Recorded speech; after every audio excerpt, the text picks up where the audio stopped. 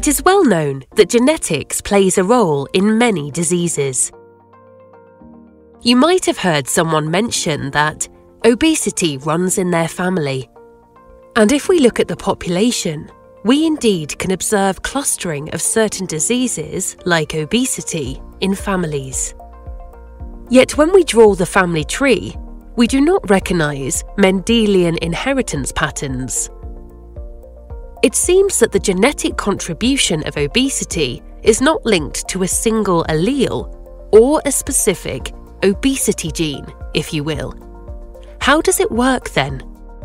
Traditionally, twin studies were used to study the genetic contribution for a disorder like obesity. The hypothesis was that if genetics plays a role, we would see differences in prevalence between monozygotic twins with nearly identical genomes and dizygotic twins with genomes that are less similar. Results of large twin studies confirmed this idea, as monozygotic twins were more often both obese than dizygotic twins, proving that there is a substantial genetic contribution in the risk of developing obesity. The contribution of genetics has been recognised in this manner for many disorders, like obesity, that typically don't show a Mendelian inheritance pattern, such as hypertension, celiac disease, asthma, or diabetes. Unlike Mendelian disorders, the genetic contribution consists of combinations of numerous weak genetic risk variants that affect multiple genes. Because there is no single cause of the disease, we call these diseases complex and polygenic. The presence or absence of one risk variant is thus not conclusive for developing a complex disorder.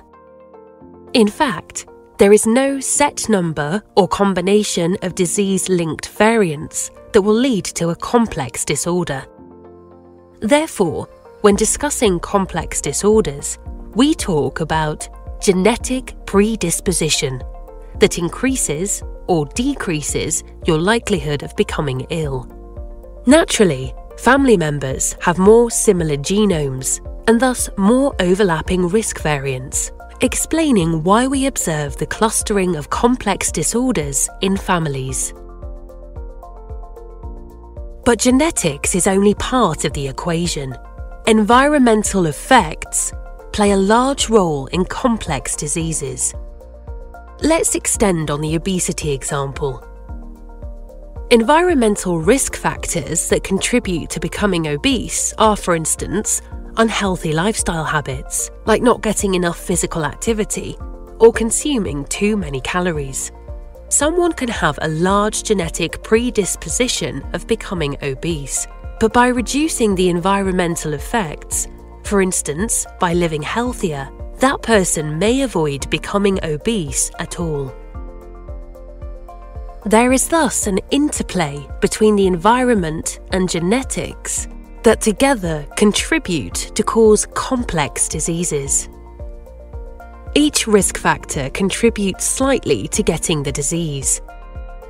While we do not exactly know to what extent that happens, we know that a certain threshold must be reached in order to get the complex disorder, like becoming obese. This threshold is reached through the accumulation of genetic and environmental factors. Imagine a tall glass that can be filled with marbles. They represent the risk factors, either being genetic or environmental. A full glass means that the threshold is reached and you will become ill.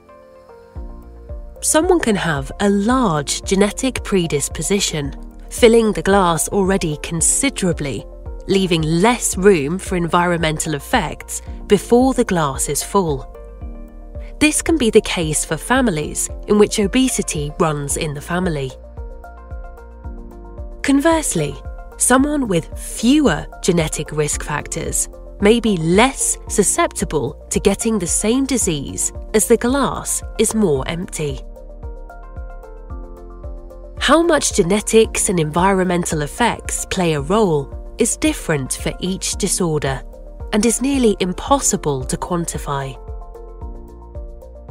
The recurrence risks for complex disorders are therefore difficult to estimate.